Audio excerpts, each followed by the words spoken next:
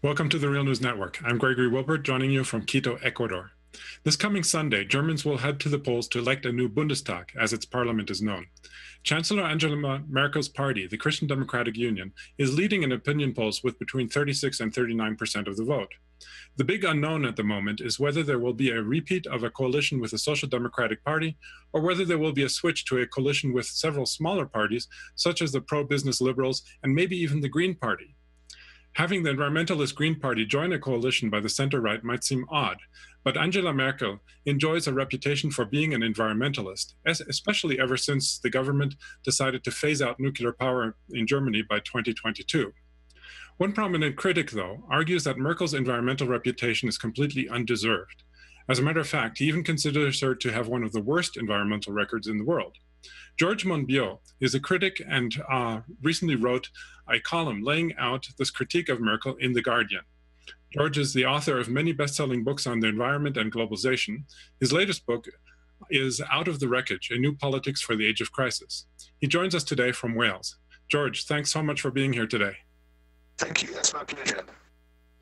So, as you write in your column, Angela Merkel enjoys a reputation for being an environmentalist of sorts. I mentioned her government's decision to phase out nuclear power and to replace it with renewable energy.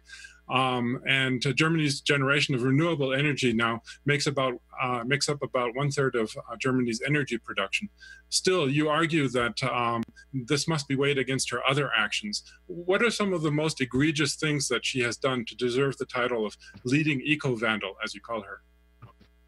Well, let's stick with as the first example, the thing you've just mentioned, which is Germany's production of electricity. And it's absolutely true. There's been this massive investment in renewables, but it's also the case that Germany's carbon emissions from electricity have plateaued, while those in the rest of Europe have declined sharply. And the reason for this is that she's allowed the coal industry, particularly lignite, brown coal, which is the most polluting of all forms of coal and one of the worst fuels you could use for any purpose, she's allowed that to run riot, and it continues to produce some 40% of Germany's electricity, with massive greenhouse gas emissions, as well as loads of other forms of pollution as a result.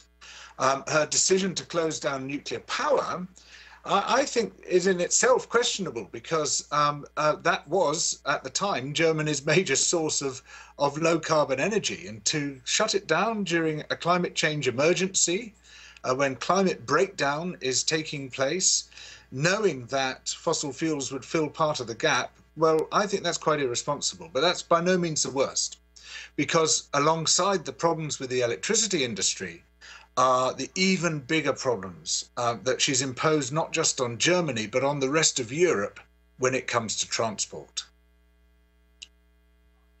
Tell us actually more about the transport issue, because I mean, actually 2 years ago, it was quite widely covered actually about the scandal, the diesel scandal and Volkswagen, when it was revealed that Volkswagen had manipulated engine software to provide false exhaust readings on its automobiles. What has happened to the use of diesel in Germany since then, and what was Angela Merkel's involvement?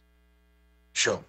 Well, so the original European decision to switch from petrol to diesel happened before she was German Chancellor. And it was a classic European fudge where they said, well, we know what we really need to do, which is to move away from liquid fuel powered cars altogether and move to electric vehicles, or better still, move to transport systems which aren't entirely dependent on the private car, which should have far lower environmental impacts.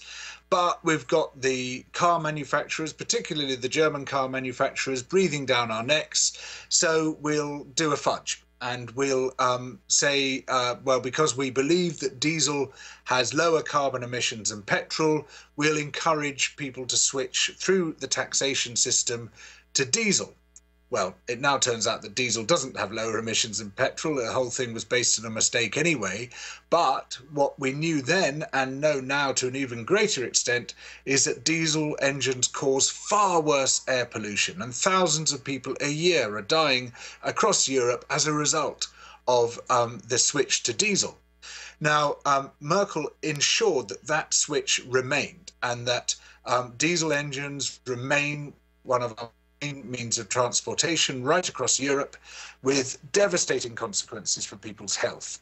And she has lobbied fiercely, and often by the most dirty imaginable means, threatening people with all sorts of consequences in other European governments if they do not allow this special exemption, tax exemption for diesel engines to continue, so that the great European fudge can continue. And she has been very clear, even to this day, that she will oppose any means to shut down the amount of diesel engines and the amount of diesel pollution which is going into the air, including waging war effectively against German cities which are trying to exclude diesel engines in order to protect people's health. So that's one problem. But there's an even worse one that she's directly responsible for. And that is that in 2007, the European Union tried to introduce a much better fuel economy standard for cars, so that they would produce lower carbon emissions per mile, per kilometre travelled. And she was lobbied by the German car manufacturers. And this is her fatal weakness, industrial lobbyists. She just rolls over whenever they want something. And so in turn, she again used these very bullying tactics to ensure that that fuel economy standard was not introduced. And instead, with her blessing and her support, the European Union said, all right, then we won't ensure that car engines are more efficient. What we'll do instead is to substitute some of the fuel with biofuels. Now, many of us warned at the time that this would be even worse than fossil fuels, that we would see mass deforestation, mass environmental destruction, and mass greenhouse gas pollution as a result of this switch. We were completely ignored by both Merkel and by the European Union. And the result today is that much of our fleet of cars right across Europe is powered with the help of biodiesel from Indonesia, from the palm oil plantations, which have been replacing rainforests there at the most horrendous rate. It's possibly the biggest environmental crisis on Earth. It's been wiping out the habitat of orangutans, of tigers, of rhinos, of elephants, of gibbons, of thousands and thousands of species found nowhere else. And it has been causing far greater greenhouse gas emissions even than fossil fuels do, because of the burning of the forests and the drying out of the peat on which those forests grow. And the result has been this huge environmental disaster driven by Merkel's fake green policy. And she is more responsible for that disaster than anyone else on earth. And when you put those three things together, and there are quite a few others you could add to the list, I feel she comes across as the world's #1 eco-villain. And I know that sounds crazy, especially with Donald Trump in office. Sure, he'll probably take her place very soon when his policies have fed through. But, it's not what you do on paper that counts when it comes to environmental destruction. It's the actual physical, tangible impacts of what you do.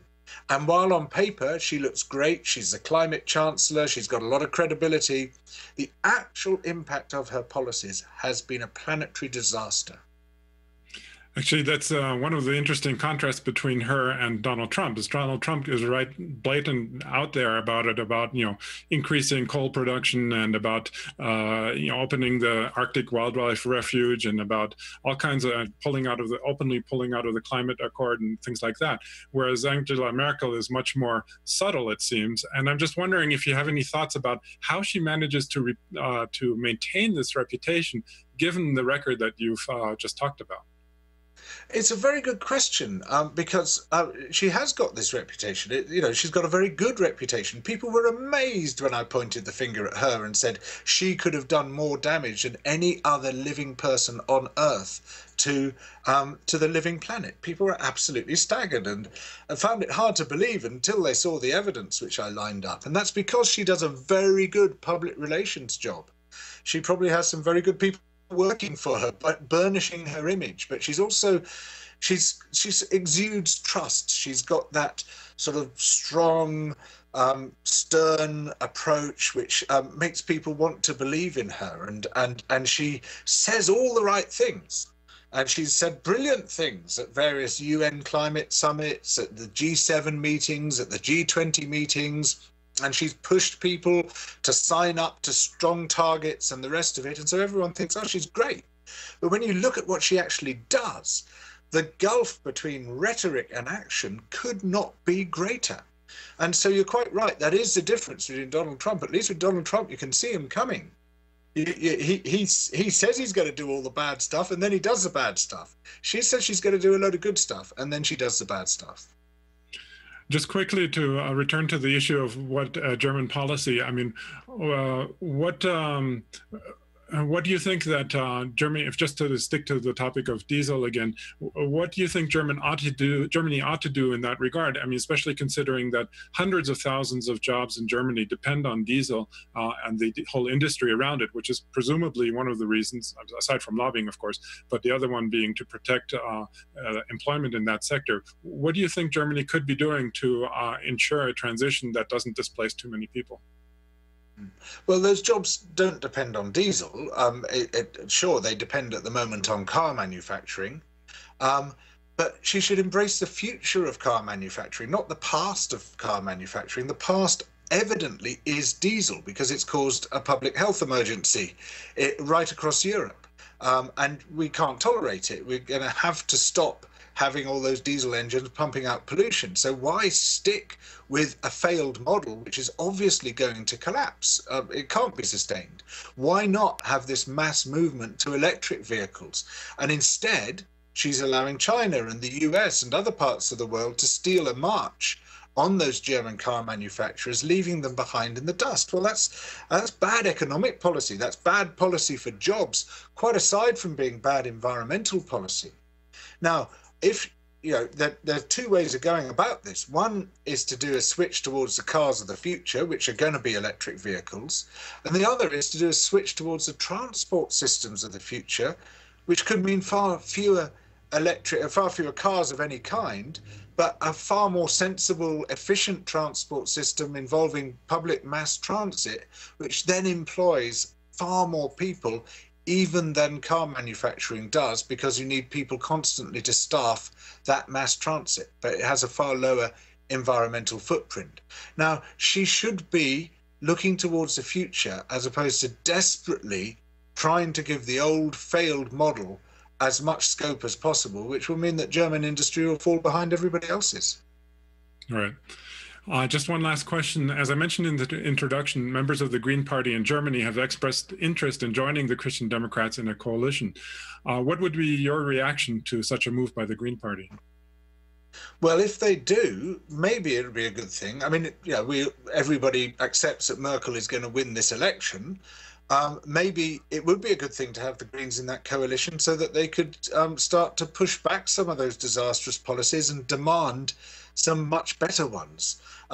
Certainly, from what I can see, the German Green Party are the only ones who have consistently criticized some of those damaging policies that she's been pursuing. So perhaps that would be a good thing. Okay. Well, hopefully we'll come back to you again. I was talking to George Monbiot, the author of Out of the Wreckage, A New Politics for an Age of Crisis. Thanks for having joined me, George. Thank you. It's my pleasure. Thanks very much indeed. And thank you for watching the Real News Network.